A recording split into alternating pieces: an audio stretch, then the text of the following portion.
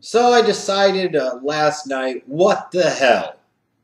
Why not give NXT a shot? So I decided to watch NXT TakeOver Unstoppable, and I'm somewhat glad that I did. I don't think it's the best NXT special event that I've watched, that's for sure, but it's better than a lot of WWE pay-per-views that I've seen, that's also for sure. Now, part of it is true that it helps that I don't watch NXT each and every single week, so I have a little bit of a fresher perspective. I'm watching it from a different standpoint than as to what I would, let's say, a WWE pay-per-view after watching a Raw every single week. I'm not as plugged into the storylines, so I can look at it from a little bit of a different perspective. Also, because the show is shorter, it's easier to get through. It's 2 hours. God, isn't that nice? I thought the show was relatively well paced. I liked how most everything had at least some type of purpose for why I was actually on the show. And then we got a nice finish with a nice surprise debut that sent the people home, I think, ultimately happy. So I have to say that I enjoyed NXT TakeOver Unstoppable. Again, not the best NXT special I've watched, that's for sure. I've seen several, I think, that have been better. But if this is kind of the low bar in terms of what NXT can deliver, then that's a good sign for me about the direction for this developmental territory going forward, and makes me start to think that I should be watching this product on a more consistent basis. Whenever I do choose to watch NXT, one of the things I'm always looking at is I'm looking at the performers, the type of characters that they have, how those characters are clicking at the NXT level, how those characters might relate or translate to the bigger level, how ready these individuals are or are not for the main stage. Do they have that type of potential? What is their potential? These are all different things I'm looking at. One thing that was interesting to me is at one point in time, they made it a point to point out some of the newest signings to NXT, and the last one, of course, was Uhaa Nation. And you'll notice the crowd responded relatively kindly when they saw Uhaa. I'm just saying, WWE, your fans are more ready for a black champion than you probably are, and maybe you should take note of that reaction and see this guy and be like, hey, maybe we should give a shit with this guy, and maybe we should avoid some of the pitfalls that we fall into with our black wrestlers primarily on a consistent basis, because it seems like the people like this guy.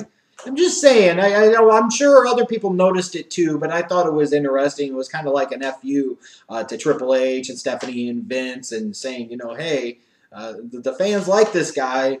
Do well by this guy, damn it. The actual show kicked off with a #1 contenders match between Tyler Breeze and Finn Balor. And I got to say, for both of these guys, their entrances are top-notch. They have really, really damn good, intricate, interesting entrances that I think would translate to the main roster level. And a lot of times, when that music hits and you make that entrance, that's sometimes in today's business the most important thing. People pop for the music sometimes and the entrance more than the actual performer itself. So if you can captivate people right away and you can grab their attention immediately and make an impression from the get-go, you have a much better chance of getting over the way it really matters, where it really matters. And it most certainly helps that Breeze and Balor have two of the best entrances in NXT and, frankly, probably in all of WWE right now.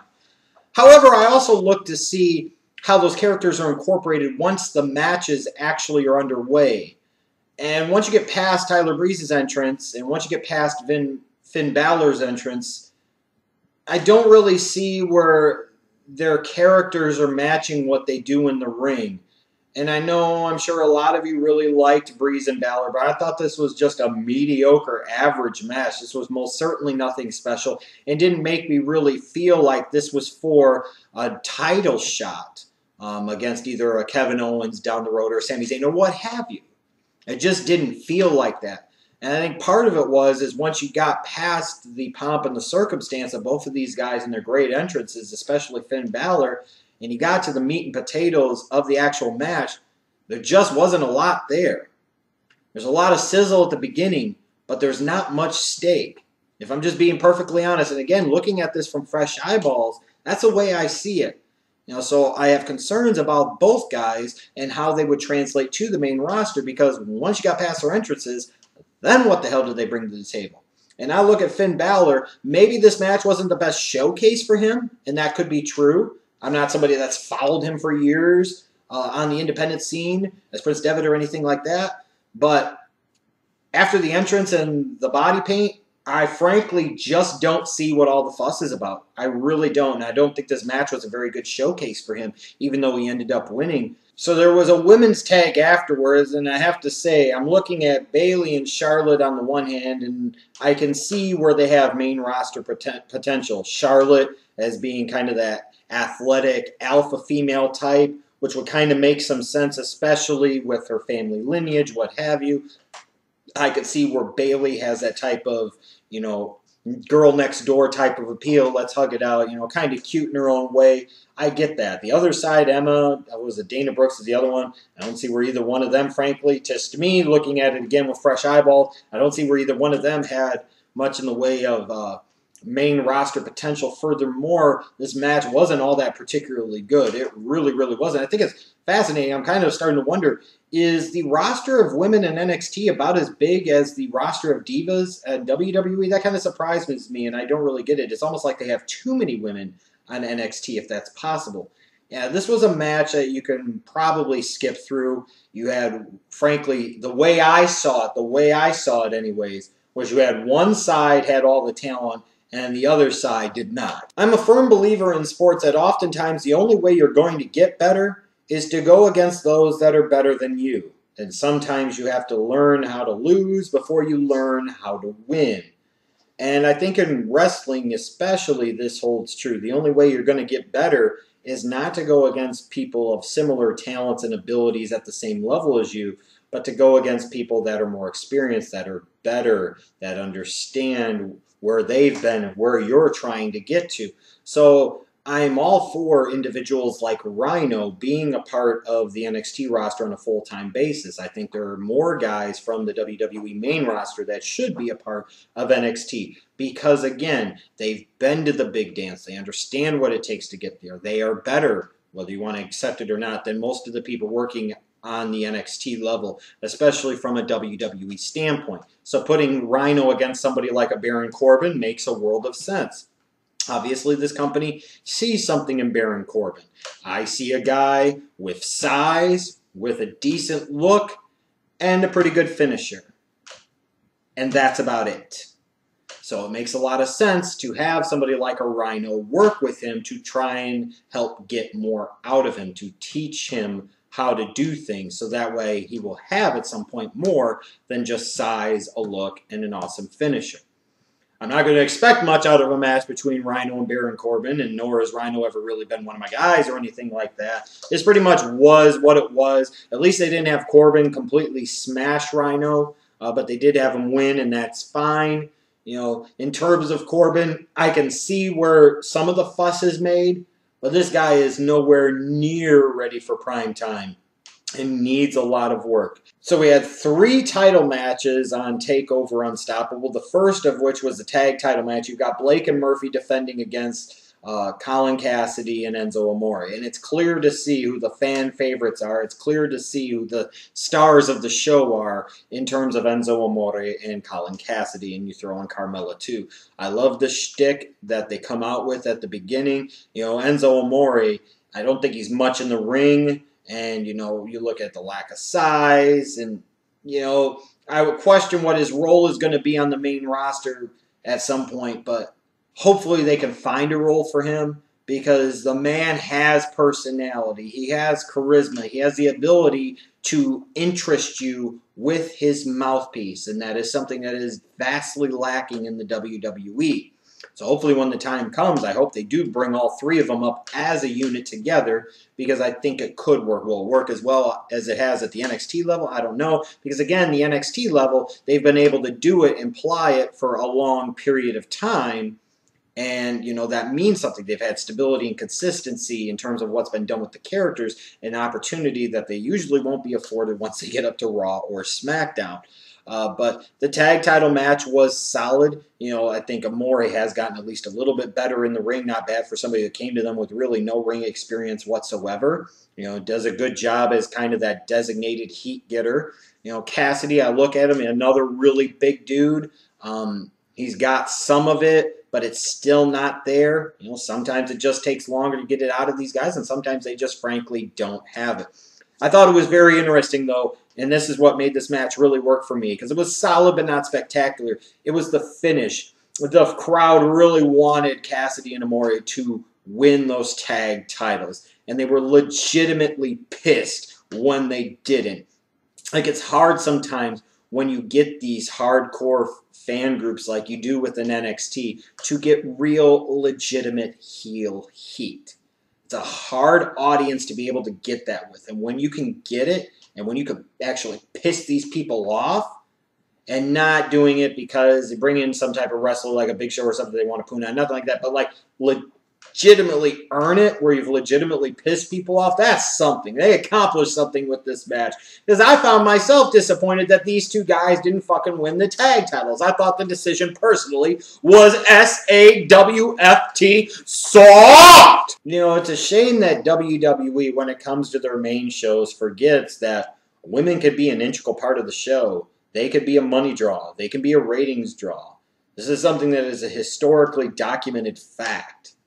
So it's been very disappointing over the years to see the WWE always kind of go back to the old school kind of Vince McMahon, Kevin Dunn type of these bitches really don't matter type of theory or philosophy, because it's a very closed-minded way to think, and frankly, it's a bad way to think from a business standpoint.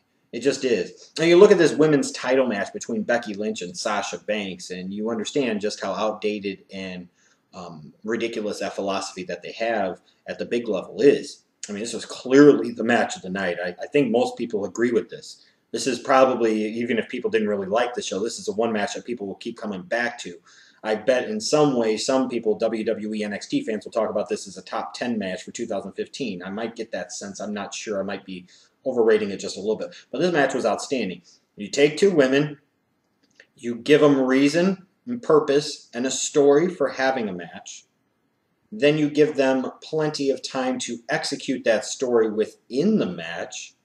You have these two characters do what these two characters are supposed to do within the confines of that match. And then you have kind of the cool heel go over in a pretty legitimate way. And the people are really happy. And the people are buzzing about this match. You don't think that this is something that you could use at the main roster level? Like, the way I look at it right now, Sasha Banks is ready for the main roster, whether she's ratchet or not. It don't matter, baby. Becky Lynch showed me something. To me, it looked like she had improved a lot over the past few months. She's not quite ready for prime time just yet, but I think Sasha Banks most certainly is.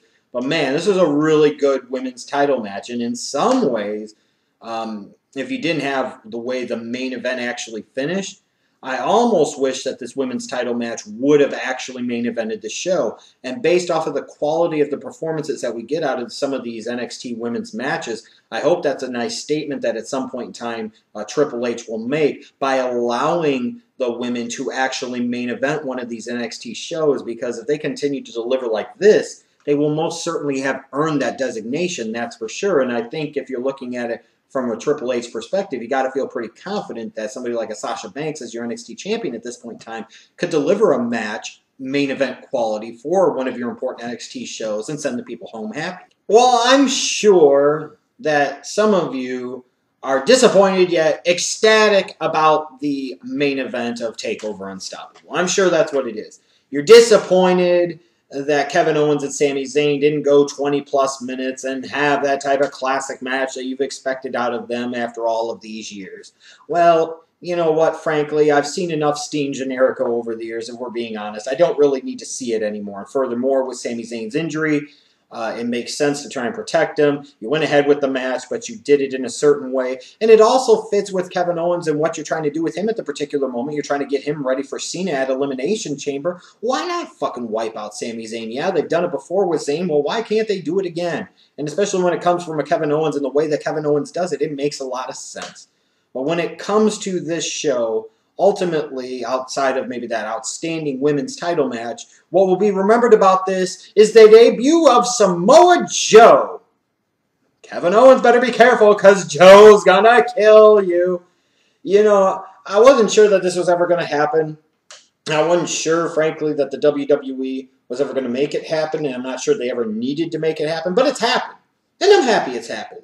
I'm happy that Joe is going to get this opportunity. From what I've seen, it doesn't sound like it's a main roster type of deal at this point. They're going to allow Joe to work independent dates, which I find very interesting. And hopefully that's a way for them to bring in some other guys from around the world that could come in and work with some of their newer faces and help make them better. And I'm interested to see how this works. One thing I do applaud WWE for, at least at the moment, is they're going with Samoa Joe. And what I mean is they're actually going with the Samoa Joe name.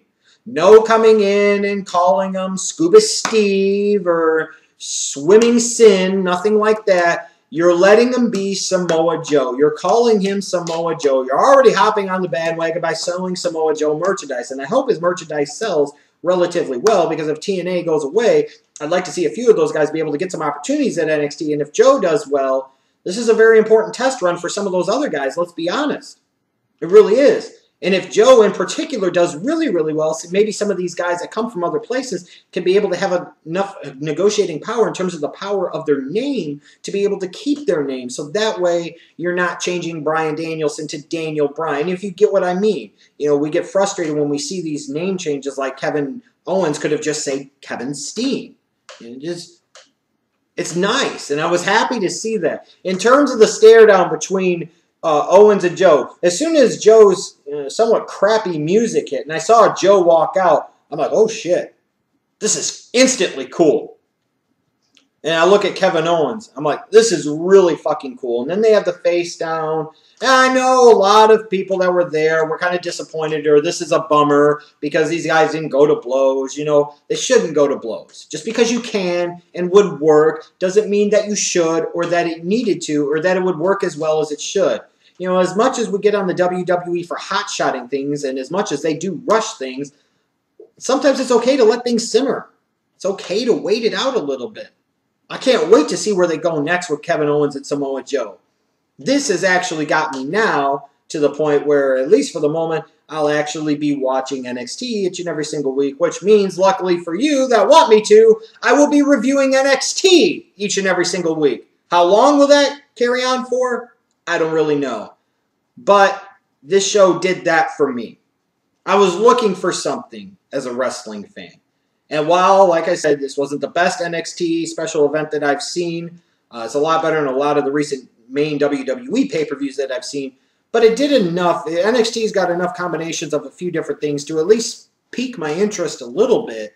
You know, with looking at some of the talents that are there, some of the talents like Yuha Nesha that are on the horizon, a newly debuting Samoa Joe, you know, they've piqued my interest. So if that's what WWE was trying to do with this during their free month of the network, then I have to say, at least somewhat, mission accomplished.